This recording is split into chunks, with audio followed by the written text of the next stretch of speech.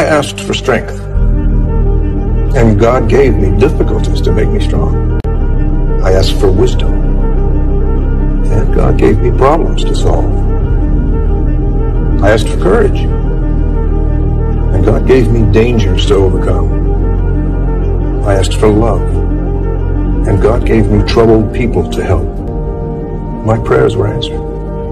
The law of attraction is just fascinating because a man is as he thinks. If you think you'll never get rich, there's no chance on earth it will happen. If you think you'll never grow as a person, guess what? Well, it won't happen either. If you think you'll never achieve your goals, you won't. You need to change the way you think. Otherwise, your life will never change. So this is a big one because when it's something you really want, everything that comes with the vibration of desire shows up too, right? Then we go, oh, I really want it, I really want it. And now what if it doesn't happen? Instead of trying to negate that, I think that's what we tend to do is we're like, oh, shove all those thoughts down, shove those fears down, only stay in the high vibration. You get to and you maintain the high vibration because you're diving into what is causing a potential dip.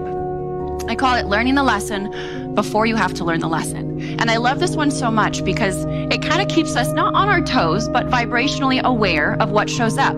Because remember, everything that shows up after we set a manifestation in motion is not there to screw us up. You set a manifestation, everything that shows up afterwards is feedback.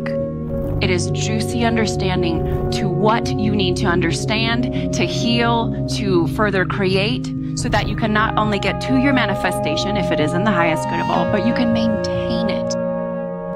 Sometimes we want to rush things, right? And that's okay, because we can quantum leap our abundance. That's fine. There's nothing wrong with that. But the first question I would want to know is, what is the rush? Why are we in a hurry? What am I afraid is going to happen if it doesn't happen soon enough? What are my parameters? And most importantly, which is really my answer, what are my rules? Do you really believe it can happen? If you're like, I want $1 million by tomorrow, you have a hell of a lot of rules to break, right? But if you're like, I need $5,000 in the next week, maybe you're like, I can get on board with that. It's about understanding and condensing the time frame as we break the rule, right?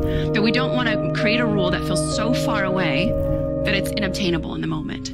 So instead we go, what is possible? And then as soon as we can break that rule again, we go, okay, what's even bigger than that? What's even more possible? It's not just about the blocks that you experience and you feel. It's about moving forward as well. Sometimes in manifestation, it's kind of a double-edged sword. We tend to only look towards what we want. In self-development, we tend to only look at what's wrong with us. And we need to swap those two. So in manifestation, we go, okay, what's the holdup?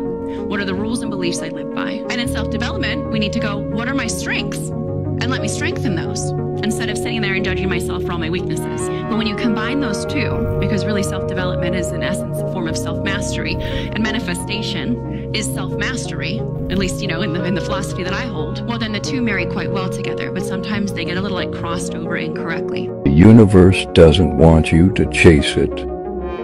The universe wants you to realize that you are already it, and just be. Stop chasing the things you want. You are implying that they are running away from you.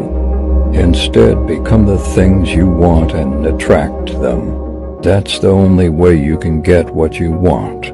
If you are the universe, understand that you have everything already. So stop acting like you don't.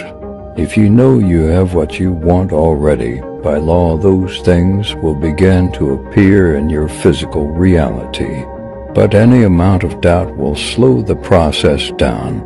Know what you are. You are so powerful. The universe loves gratitude. The more you're grateful for what the good is in your life, the more good you get to be grateful about. And it's like, you know, if somebody gives you a present or gives me a present and I say, oh my God, I hate that color and it doesn't fit, and you know, that person will never give me another present. But if you say, oh, it's wonderful and thank you, I really adore it, it's great, that person is probably going to want to buy you a present every time they see something they think you would like.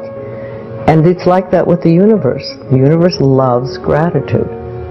Where you place your attention is where you place your energy. Period. Yes. So then the stronger the emotion that you have to some problem or condition or person in your life, the more you're paying attention to them. So they captured your attention. So you're giving your power away to that person, right? Because they're capturing your attention. So then there's an energetic connection to every person, everything in your past, present reality has your energy connected to it. So now, this is the significance. When a person really decides to be defined by a vision of the future instead of the memory of the past, the hardest part about it is all of a sudden becoming conscious and not making the same unconscious choice. Everything you desire is one vibration away. It is one shift. It is one movement. All of the personal things you want in your own frequency of abundance will absolutely find you if you focus on raising your vibration, having your dominant frequency be as high as possible. And to me, honestly, although there's times where Oliver and I work on something specific, we've kind of reached this state where we're just vibing high all the time and magical things just come because they already exist on the frequency in which we usually are on. So that's where you go, I want the miracle manifestations, Mandy. Cool. Get your vibration high enough to where they exist, right? Because no matter what, there's an entire reality available to our frequency at any given moment, and an entirely different reality and an infinite number of them at any moment that we shift our frequency. It doesn't take 10 years to change. It takes a moment to change. It takes us 10 years to build the courage to make the choice to change.